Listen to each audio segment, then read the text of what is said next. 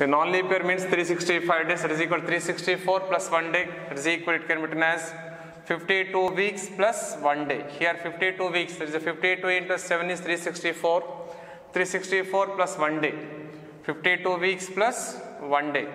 Here first one is 53 Sundays. Already here 52 weeks means 52 Sundays are closed. 53 Sundays means out of 53 Sundays, here 52 Sundays are closed and the remaining 1 day is a Sunday. And the remaining 1 day is a Sunday. A be the probability, let A be the event of getting Sunday out of a week, of getting a Sunday.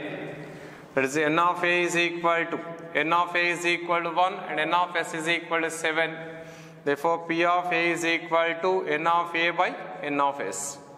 P of A is equal to N of A by N of S. Here 53 Sundays means non-leap year means 365 days plus 365 days. Here 365 days can be written as 52 weeks plus 1 day. 52 weeks plus 1 day. The required is 53 Sundays, already 52 Sundays are going and the remaining 1 day is Sunday. Remaining 1 day is a Sunday means 1 by total number of days is 7, there is 1 by 7. And next the second bit, 52 Sundays. And second bit is 52 Sundays. 52 Sundays means already 52 Sundays are closed. Non-leap year is equal to 52 weeks plus 1 day. 52 weeks plus 1 day. Here the required is 52 Sundays. Already 52 weeks means 52 Sundays are going. A remaining 1 day is not a Sunday. Remaining 1 day is not a Sunday. That is N of A is equal to 6 and N of S is equal to 7. Therefore, P of A is equal to N of A by N of S, that is equal to 6 by 7. Equal to 6 by 7. Here non-leap year means 52 weeks. 52 weeks means 52 Sundays are going. Remaining 1 day not a Sunday. Except a Sunday, number of days equal to 6. Out of 7 days, that is N of S is equal to 7. Then P of A is equal to 6 by 7. And next one, if a number x is selected from natural numbers 1 to 100, find the probability for x plus 100 by x is greater than 29. X plus 100 by x is greater than 29. Let S be a sample space.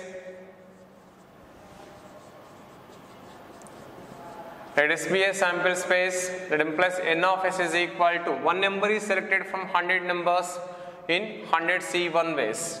N of S is equal to 100 C1 ways. The given condition is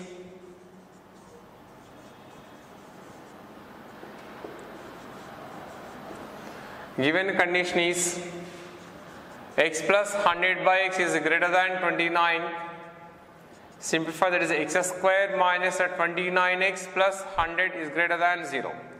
X square minus 29x plus 100 is greater than 0. That is x minus 4 into x minus 25 is greater than 0. That is x less than 4 and x greater than 25. X less than 4 and x greater than 25. Let A is equal to, here greater less than 4 is 1, 2, 3 and greater than 25 is 26, 27 and so on up to 100. Therefore, N of A is equal to 78. N of A is equal to 78. Therefore, P of A is equal to N of A by N of S.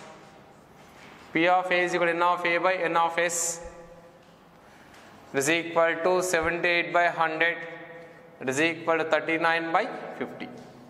Equal to 39 by 50. This is the required probability for the condition x plus 100 by x is greater than 29.